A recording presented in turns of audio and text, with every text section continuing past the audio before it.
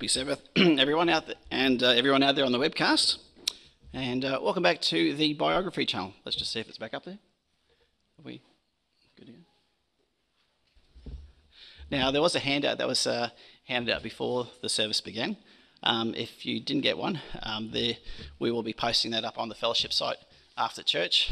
Just to let you know, straight after church, we usually post the audio files of both the sermonette and the sermon up to the fellowship site. And if we have a PowerPoint message like I'm doing today, I usually put up the video about 2 or 3 days after the service. Okay. Now, if we read the Bible from Genesis to Revelation, one thing that we'll see is that God has always been primarily interested in what's going on inside our hearts. And the Bible identifies one man as personifying what it means to have a good heart. Now, we know him as King David, who is referred to as a man after God's own heart. Now, the Bible makes no effort to hide David's many failures, yet he is still remembered for having a heart like God's. Now, let's look at the context of this famous description of David. Now, after the first of Saul's 2 major sins that led to his rejection as a king, Samuel said to Saul in 1 Samuel 13, verse 14, that God has sought a man after his own heart. Now, this expression was said when David was still a teenage boy tending his father's sheep. Now, God made this famous pronouncement about David at the beginning of his rise to fame before some of his great mistakes that he made later in his life. Now, this pronouncement about David is repeated long after his death over in Acts 13, verse 22, where Paul, in a synagogue during his first missionary journey, gives a quote from God that is a paraphrase rather than a direct Old Testament quote. And he says, "I have found David, the son of Jesse, a man after my own heart, who shall fulfill all my will." Now, for a long time, Bible critics claimed that there was no record of David's existence outside of the Bible and dismissed David as a real historical king. Now, the critics were silenced when part of a victory stela of an Aramean king was found by Avraham Biran at Tel Dan. Now, on the victory stela, the Aramean king, believed to be Hazael, announces that he has subdued the king of Israel and another king from the house of David. Now, the kings he subdued are believed to be Ahab's son Jehoram, and Jehoshaphat's grandson Ahaziah. Now, the story of King David is covered in 3 books of the Bible. Now, his story, up until Saul's death, is covered in the second half of 1 Samuel. His years as king are covered throughout the whole of the book of 2 Samuel. Now, originally, 1 and 2 Samuel was one book, of which Samuel wrote the first half of. And a parallel account of David's years as king, minus the story of Bathsheba and Uriah, is given in 1 Chronicles from chapter 11 to the end of the book. Now, today I'm going to break up the story of David's life into 5 major parts. Firstly, we have David's early years, including his selection as king and his slaying of Goliath. 2, his wilderness years, being pursued by Saul. 3, his early years as king over Judah and then over all of Israel. 4, David's adultery with Bathsheba and murder of Uriah, that's told to us in 2 Samuel chapters 11 and 12. And the last section will be David's latter years as king. Now, David was 30 years old when he became king, and he reigned for 40 years, from around 1009 to 969 BC.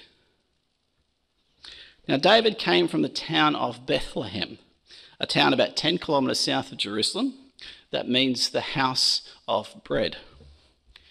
Now, the true bread of heaven, Jesus Christ, a descendant of David, would later be born there as well. Now, David's famous great-grandparents were Ruth and Boaz, who also came from Bethlehem. And the Bible tells us that David was the youngest of 7 sons, and he also had 2 sisters. Now, we first meet David when Samuel is told by God to go to Bethlehem to anoint one of Jesse's sons as Saul's successor as king. Now, when Samuel thinks one of David's brothers is surely the right one to be anointed king, the Lord says to him, "Do not look on his appearance or on the height of his stature, for the Lord sees not as man sees. Man looks on the outward appearance, but the Lord looks on the heart." Now, all of David's older brothers pass by Samuel, and God says that none of them are the one that he wants as king. Now, Samuel asks Jesse if he has any other sons, and then Jesse says, "Well, there remains the youngest, but behold, he's out there keeping the sheep." And Samuel said to Jesse, "Send and get him, for we will not sit down until he comes." And he sent and brought him in. Now he was ruddy, and he had beautiful eyes, and he was handsome. And the Lord said, "Arise, anoint him, this is he." Then Samuel took the horn of oil and anointed him in the midst of his brothers. And the Spirit of the Lord rushed upon David from that day forward. Now, David here is referred to as being handsome with beautiful eyes, and he was ruddy. Now, the Hebrew word ruddy means reddish. So it appears that David was a redhead, or a ranger, as some people refer to him as. Now, I reckon that David may have looked a little bit like this. One of his famous red-headed descendants, Prince Harry. Now, after Samuel anoints him as king, God's Spirit comes upon him. Now, we're not told whether or not Samuel told David that God had already rejected Saul as king. Now, David may have thought Saul was still God's choice to remain as king up until his eventual death. Now, David has no thoughts of immediately taking over as king. I mean, why would he? He's still just a young boy. Now, David is known for his skillful harp playing, and as a result of this, he's actually brought from time to time to play for Saul to help soothe his terrible moods.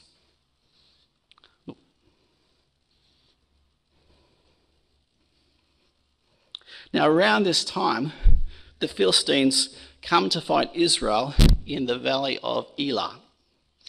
Now, amongst them is a giant named Goliath, who is over 9 feet tall, who day after day challenges Israel for a single man-on-man combat battle. Now, all the Israelites are too afraid to challenge him, and this includes King Saul, who we're told is head and shoulders above all of the Israelite men. Who's probably about 6'6" himself. Now, David comes down with provisions for his brothers and inquires about what's happening, and then courageously volunteers to fight Goliath.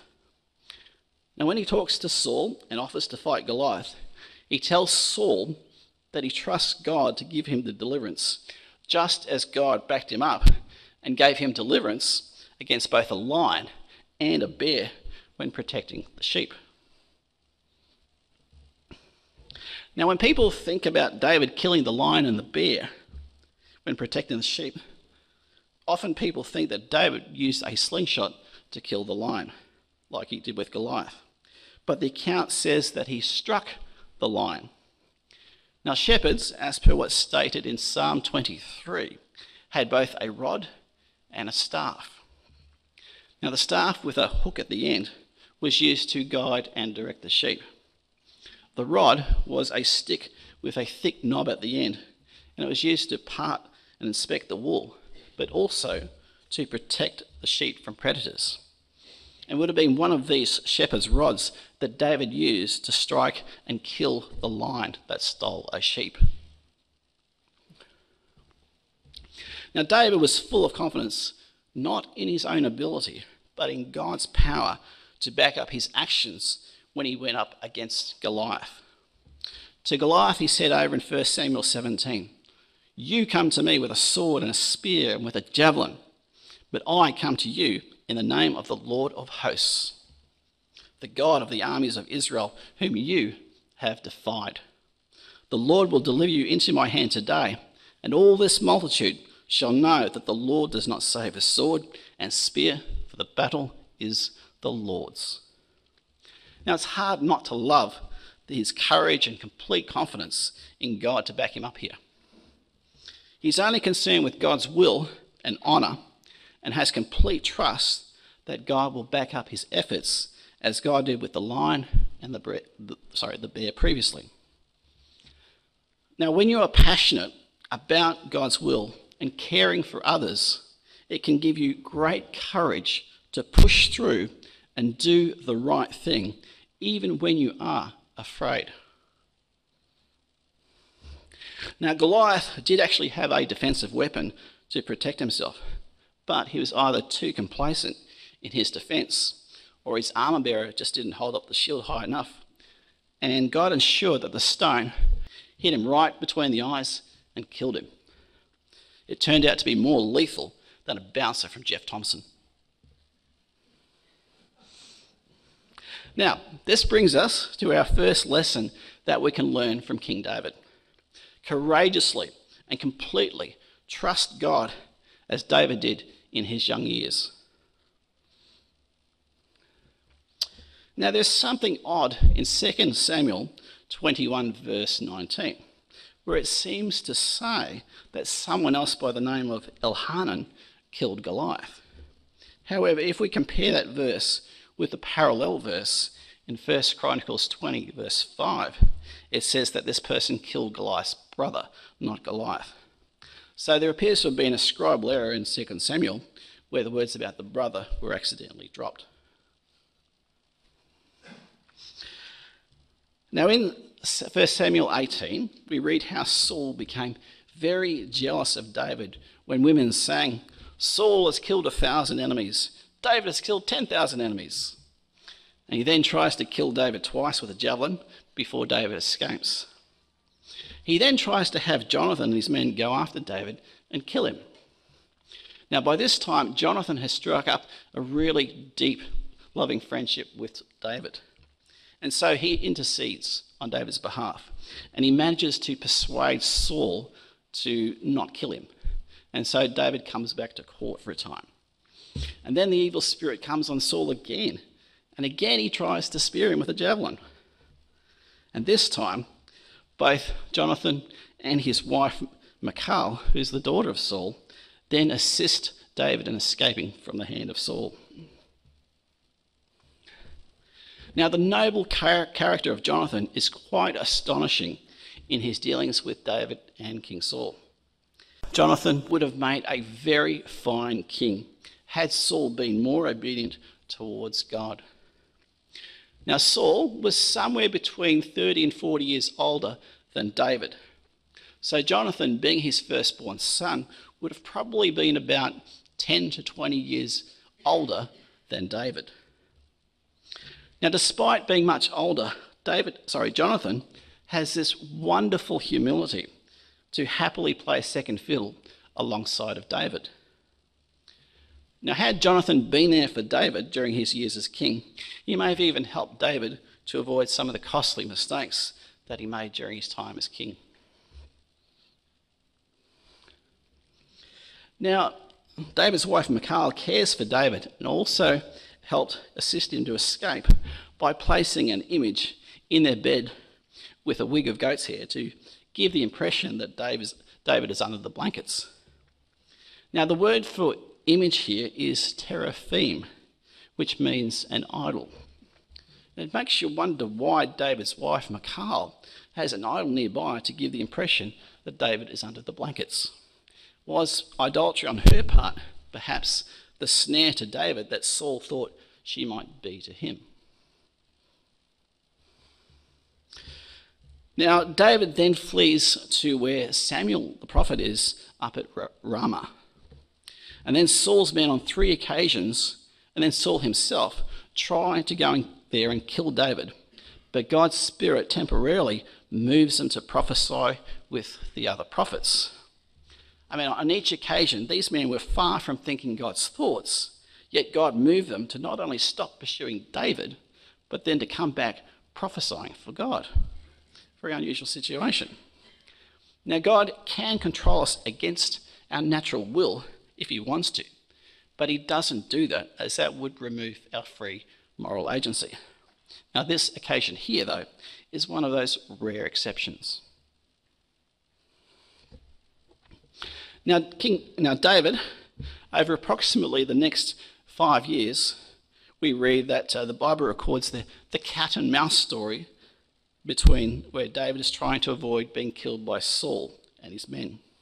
So from Ramah, at the top of the map here, David then goes to a priestly sanctuary at Nob, which is just north of the Mount of Olives, to get provisions. He then tries to get into the Philistine city of Gath to get beyond Saul's reach. On this occasion, he fails to get in, and then he goes to Adullam, where 400 others in distress come and join him. Now, after taking his parents to be protected by the king of Moab, he returns to the forest of Harath. And from there, David and his men save the town of Keilah from the Philistines. David then flees to Ziph, then to Moan, where Saul almost captures him, and then he goes to En-gedi. Now, Saul then pursues him down to the En-gedi oasis with its lush vegetation and living, flowing water, which is a great contrast to the nearby Dead Sea. Now, Saul goes into a cave to relieve himself that he doesn't realise that David is in. Now, David's men see this as God's way of delivering Saul into David's hand. Now, David rejects this viewpoint and chooses not to kill him, and instead cuts the corner of his robe to prove to Saul that he doesn't wish to harm him. Now, notice here the humility of David in how he addresses Saul here at En-gedi. Now, he was willing to lower himself, saying that he was of no great importance, even calling himself a dead dog and a flea, because being reconciled to Saul meant so much more to him than his pride and avenging himself. Now, just as pride comes before a fall, so too does humility come before a restoration of any friendship, as Derek was talking about earlier. Now, David here uses the power of humility and kindness to win back Saul's favour, and Saul temporarily repents of trying to kill him. Now, sadly, it was only temporary, and ultimately, Saul's insecurity got the better of him. So this brings us to the second lesson that we can learn from King David. Use humility and kindness and not retaliation as a way to restore broken friendships. Now, David and his men are next noted as being up in the region of Carmel, where the story of his dealings with Nabal and his wife Abigail takes place. Now, Abigail intercedes on behalf of her foolish husband, and following Nabal's death by a heart attack, she agrees to be David's wife. Now, David's first wife, Michal, was taken off him and given to another man by Saul. Now, David asked for and received her back from Saul's son Ishbosheth after he later became king. Now, Abigail is noted here as being both wise and good-looking. Now, despite that, we read that around the same time, David also takes Ahinoam as a wife who bears him his firstborn son, Amnon, who later raped his half-sister Tamar. Now, David here has begun his slide into polygamy, which was forbidden in the law to the kings of Israel. Now, while forbidden to Israel's kings, the reason it was often practiced is that it gave women a certain degree of physical and financial security in a world where there were lots of widows due to often constant warfare. It was often viewed as the lesser of two evils by women in the ancient world. Now, David spares Saul's life again in the wilderness of Ziph, where he sneaks into the camp while he's asleep and takes his spear and water jar to prove again that he means Saul no harm. And Saul again repents of trying to kill him. Now this time, David just snaps after the second apparent reconciliation with Saul. David loses all faith in Saul not going after him again and flees to the Philistine city of Gath to get beyond his reach. Now, what is David thinking here? Of all places, he goes to Gath, the hometown of Goliath. What he is thinking here is that the enemy of my enemy is my friend. Now, somehow, he manages to persuade the king of Gath that he's not his enemy, and the king gives him and his men the town of Ziklag. Now, while returning to Ziklag after being rejected by the Philistine princes, the Amalekites, in retaliation of David's raids, burn Ziklag and kidnap the women and the children. And then David and his men pursue and recover all of them. Now, after the priests at Nob were killed by Saul, the son of the priest Ahimelech brought with him to David the ephod, or the breastplate, that contained the Urim and the Thummim, by which they could inquire matters directly from God. Now, for some reason, I always think of the actress Uma Thurman whenever I read of the Urim and Thummim for some reason. Now, the words Urim and Thummim mean lights and perfections, or light and darkness, depending on your source. Now, nothing is known for sure exactly how they worked. Now, one school of thought is that they were two gemstones that lit up in response to yes or no questions to God. Perhaps one was a green emerald and the other was a red ruby. Now, the other school of thought is that they were flat with two sides like heads and tails, and they were flipped to answer yes or no questions, a little bit like the game of two-up. It is thought that this is how they would cast lots. Now, just imagine how cool it would be to be able to ask God yes or no questions anytime you wanted to by the means of the Urim and the Thummim. Now, it is recorded on 5 occasions that David consulted God this way. Now, the 2 times before he became king were when he asked whether they should save Keilah from the Philistines and whether to pursue the Amalekites after they kidnapped the women and the children.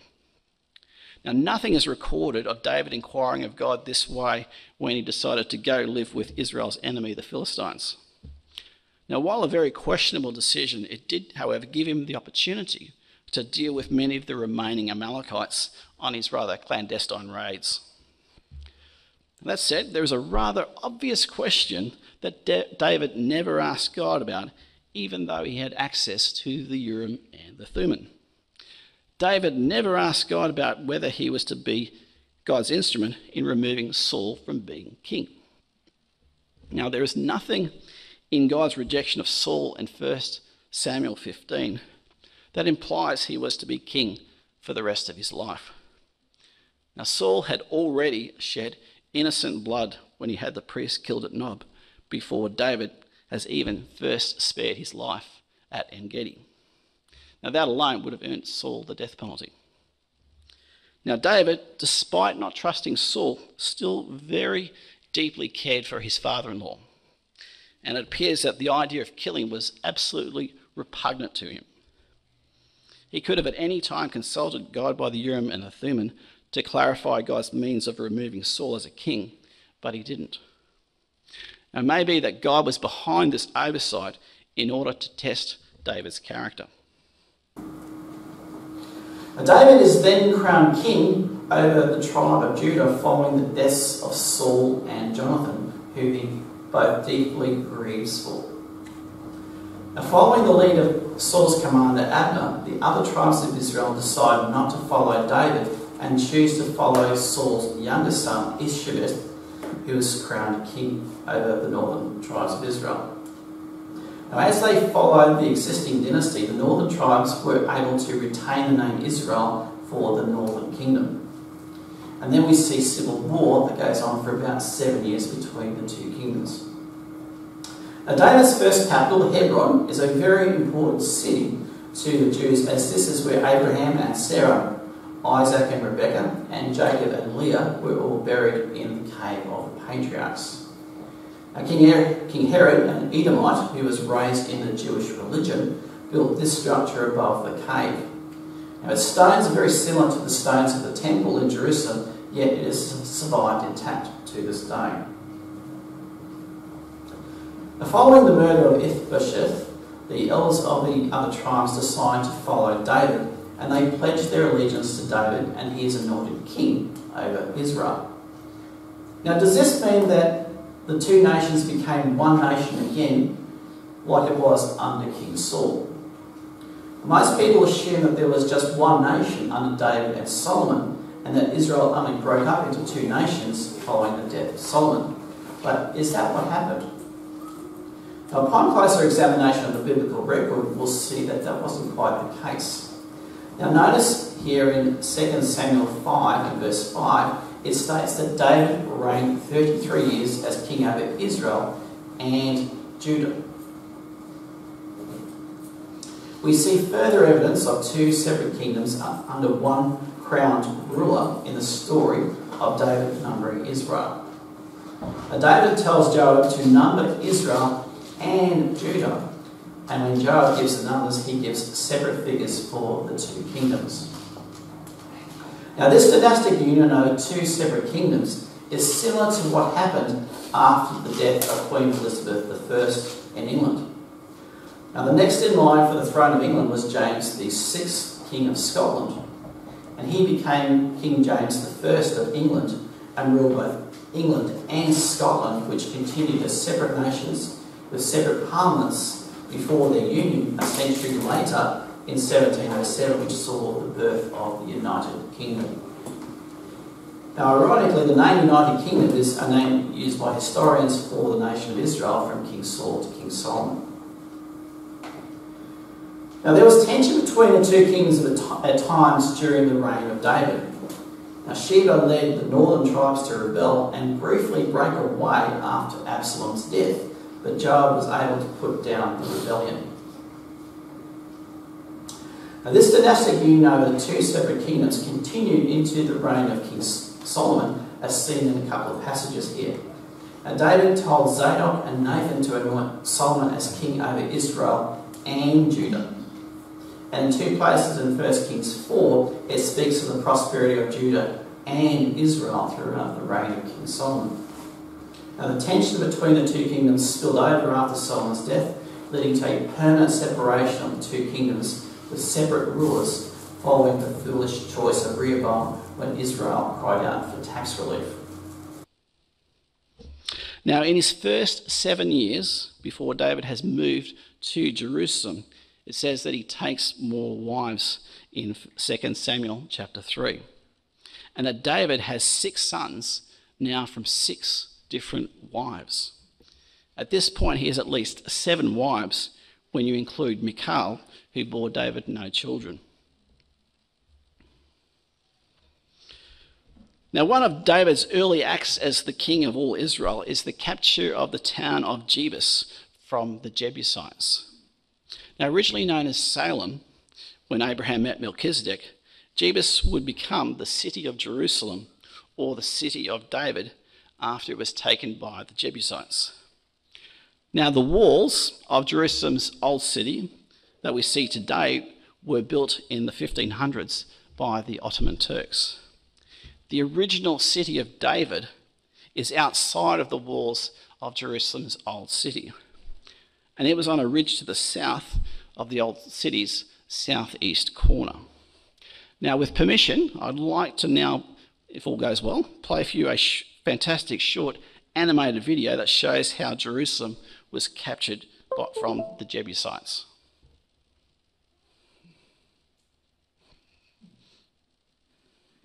He promises the esteemed position of head of the army to the soldier who dares to volunteer for this dangerous mission and succeeds. One man rises to the challenge, Joab ben Zeruiah, a tough and daring soldier. But what is the mission? In his challenge, David uses 2 mysterious words, Veiga bat Tzinor.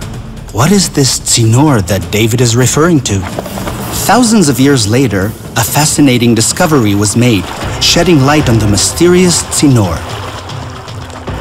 In 1867, the archaeologist Captain Charles Warren crawled through a tunnel near the Gihon Spring. About 20 meters from the spring, Warren discovered a vertical shaft that rose to a height of 13 meters above his head. With great effort, Warren climbed to the top of the shaft, where, to his amazement, he discovered that the tunnel continued to rise steeply until it reached the city above. אורן הבין מיד שלפניו מפעל מים סודי שנבנה לפני אלפי שנים. התכנון היה מתוחכם ביותר. הכנענים ידעו שנקודת התורפה של איראן היא המעיין שנמצא מחוץ לחומות העיר. They built a great citadel around the spring and dug a tunnel down from the city above to the citadel surrounding the spring.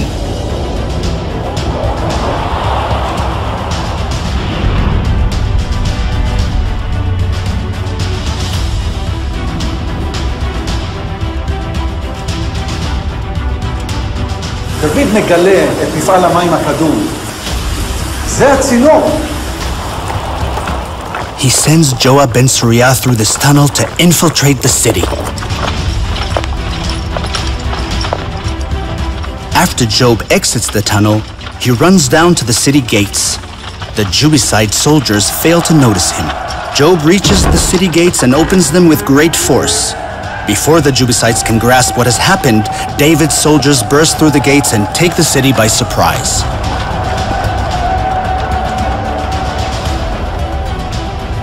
But David captured the fortress of Zion, which is the city of David. Now that's quite a great little video, that one.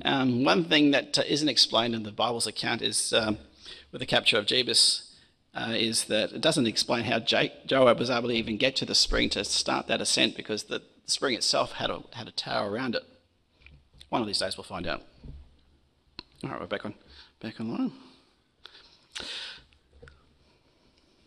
Now, a little known fact about ancient Jerusalem is that the original Mount Zion, on which that citadel that David then lived in, was on a hill along the ridge that was originally higher than the level of the temple. Now, Josephus tells us that this ridge where the citadel was cut down and levelled to the same level as the rest of the ridge over a 3-year period during the time of the Maccabees.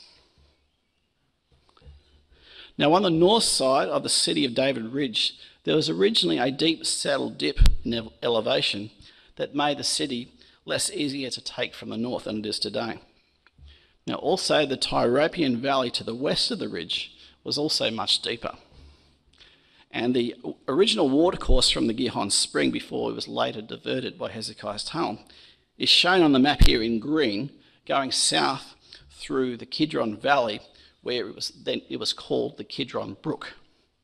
Now, our own Kidron Brook here in Brisbane was actually named after it by German missionaries. Now, when I speak next on King Solomon, I'm going to cover some of the latest archaeological discoveries, including what appears to be Solomon's palace in the city of David, plus a worship place near the Gihon Spring that appears to predate the temple. Now, having brought the ark to Jerusalem and seeing it in a tabernacle, David desired to build God a house to honour him. God then tells him that his son will be the one who will be allowed to build the temple.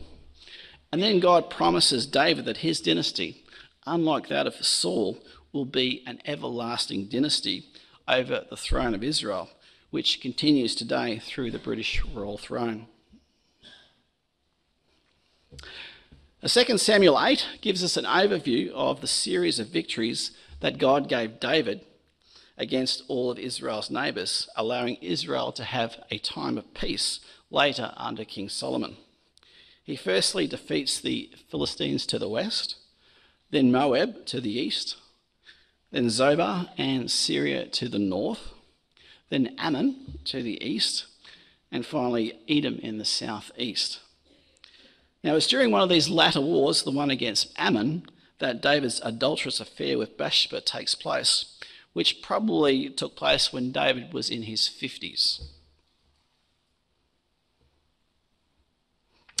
Now, we saw in my previous message that in Saul's time, the Philistines saw to it that the Israelites had no blacksmiths who were able to make them iron tools and weapons.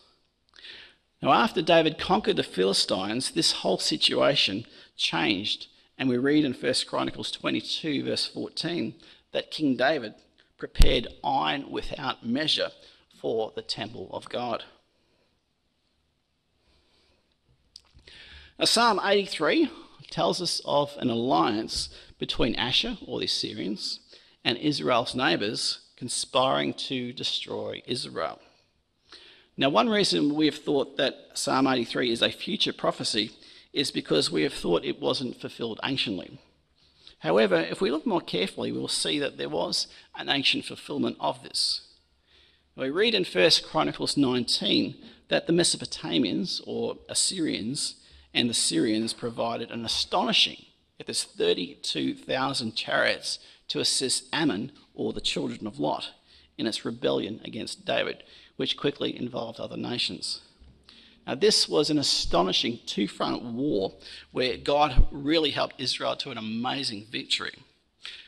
And it wasn't for another 150 years in Ahab's time when the Assyrians would next become a force in the Middle East against other nations.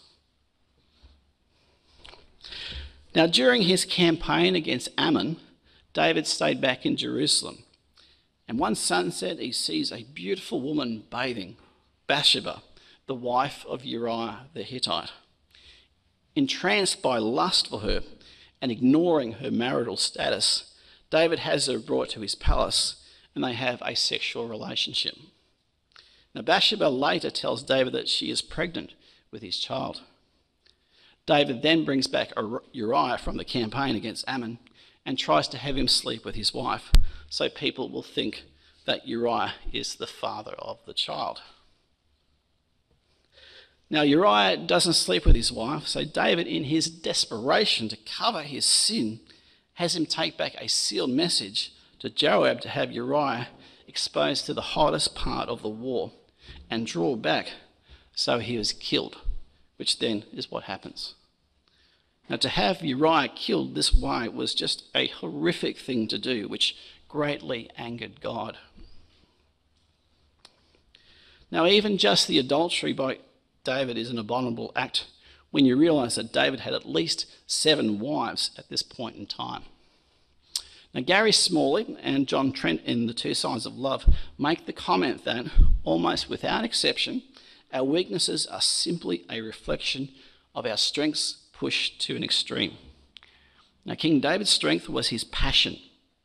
His major weakness was not controlling those sexual passions. Now, Bathsheba probably had a curvaceous figure to have impacted David from such a distance. Still, David should have pulled back immediately, knowing he was married, but he too easily allowed his passions to get the better of him. Now, sexual desires, once stirred up, are extremely difficult to rein back in. So when they desire someone we're not married to, we cannot allow them to get stirred up in the first place. And this brings us to our third lesson that we can learn from King David. Don't linger, but flee away from sexual temptation. Put another way, when it comes to sexual temptation, run, Forrest, run. Now, while the affair is initiated by David, we don't see any hint of resistance to his advances on Bathsheba's part. So there is a fair chance that she was complicit in the affair. Now, while the affair was initiated by David, the reality is that this whole sad, sorry situation probably would have never occurred had Bathsheba been more discreet with her bathing. And she could have bathed indoors, or she could have put up a screen so she wasn't so easily visible to her neighbours. Now, therein lies an important lesson for our young ladies in the church. Now, while I've occasionally seen ladies in the church dress immodestly from time to time, it's virtually always done unwittingly. There's certainly never been any deliberate intent that I've ever seen. That said, our young ladies do need to take care not to accidentally put a stumbling block before our young men in the church. It's important to remember that this world throws an awful lot visually at our young men to tempt them to lust. And so it really is great when our young ladies are discreet and modest and show the right kind of concern for our young men in the church to not accidentally add to that existing pressure. Now, when Nathan confronts David with him via a crafty parable, David is convicted and repents of his sin, but the child dies as punishment for the adultery and murder. Now, everything was on the line at this moment when Nathan confronted David. Now, had he not responded to the prophet when his sins were so craftily pointed out to him, he probably would have lost the Holy Spirit and would have gone down the same path as Saul, becoming a bitter, self-willed old man. Now, thankfully, when confronted with his horrible sins, he made no excuses.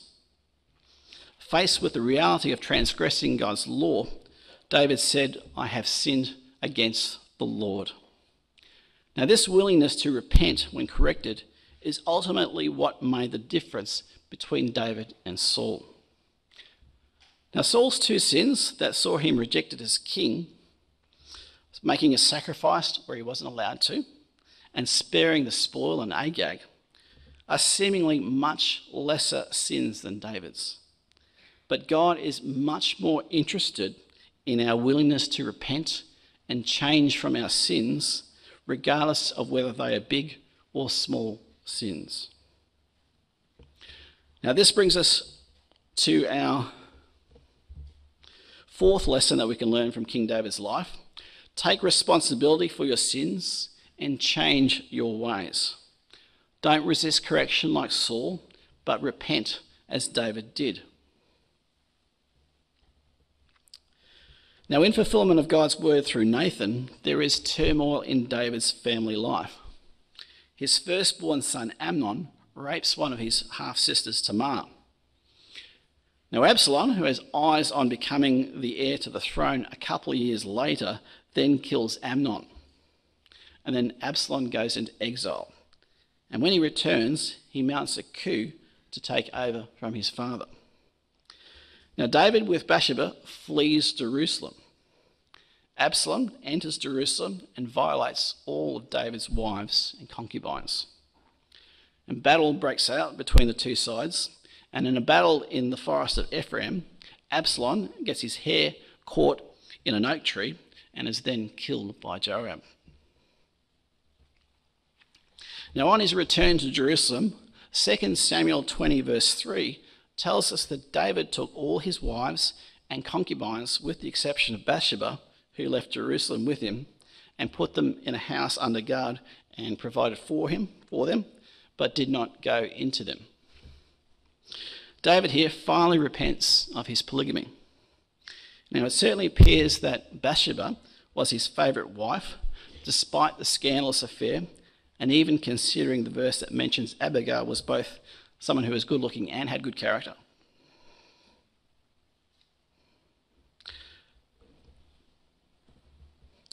Now, Israel has become a rich and very powerful nation at this particular time, with its control and defeat of many of its neighbouring nations.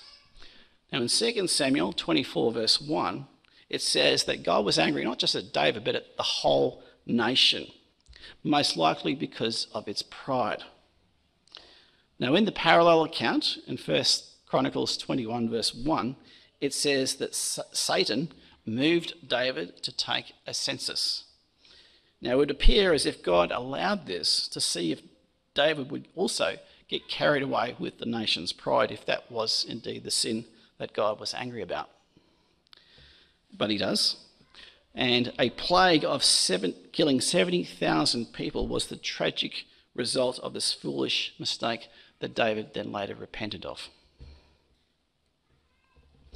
Now, shortly before David's death, Adonijah conspired to be the next king. Now, on hearing this, Bathsheba and Nathan remind David of his promise to make Bathsheba's son Solomon the next king. And so David has Solomon anointed king, and Adonijah's followers turn away from him. Now Solomon was an unusual choice to be anointed the next king. His mother was Bathsheba, who was David's 8th wife and later his sole wife. And also Solomon wasn't the oldest son of Bathsheba's. He was actually the youngest of 4 sons that Bathsheba bore David. Now God, as seen in the story of the patriarchs, often passes over the firstborn son. Now 1 Chronicles 28 verse 5 tells us that God was the one who made his choice as heir known to David. Now one thing that is noticeably absent in David's many final instructions to Solomon was any emphasis on keeping the laws that God specifically had for the kings of Israel, in particular the one against polygamy. Now sadly, Solomon would break this one and ramp it up to a whole new level. Now in 1 Kings 15 verse 5, we read this summary of David's life. David did what was right in the eyes of the Lord and had not turned aside from anything that he commanded him all the days of his life, except in the matter of Uriah the Hittite. Now John Wesley has this to say in his commentary about this verse. Save only. This and the like phrases are not to be understood as exclusive of every sinful action, but only of a habitual and continued apostasy from God, as the very phrase of turning aside from God. David's other sins were either sudden and transient acts, soon repented of and blotted out, whereas that which concerned Uriah's wife was a designed and studied sin, long continued in, defended with a succession of other sins, presumptuous and scandalous to his government and to the true religion. And remember, it was only after the child was born from adultery that he confessed and repented of his sins, which meant that he had turned his back on God for close to a full year. Now, Herbert Armstrong, in his booklet Military Service and War, writes the following about King David. David was a man after God's own heart, not because of his wars, his fighting, his killing. God punished him for that. What did endear David to God was, first of all, David's willingness to admit it when he was wrong and to repent. David loved and obeyed God's law. His attitude was right. He was humble, yet he was strong and unafraid. He was fair in his dealings. He respected authority and those over him. He was compassionate and merciful. He was honest and straightforward. David had many wives, but if you research the record carefully, you'll perhaps be surprised to find that he repented of this, put away his concubines, and in his latter years had only one wife. David sinned, but he acknowledged his sins and repented. Now, in conclusion, King David lived a remarkable life of highs and lows, with great mistakes and great deeds done for God. A king, a master musician, and a man after God's own heart. His story will continue in the millennium when he will, under Jesus Christ, rule over the 12 tribes of Israel. And he will work with the 12 apostles who will rule over each of those tribes. So let us learn from David's life and 1, courageously and completely trust God as David did. 2, be kind and love our enemies the way that David did. 3, flee from sexual temptation. And 4, be willing to take responsibility for our sins the way that King David did.